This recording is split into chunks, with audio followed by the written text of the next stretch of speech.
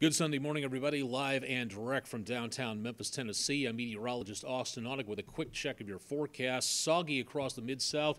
Early this morning, lots of rainfall. That'll be leaving the Mid-South area throughout the rest of the day, so be prepared for some wet roadways across much of the area and into the rest of the day today. What are we going to get in the way of rain? Finally mixing with snowfall later on.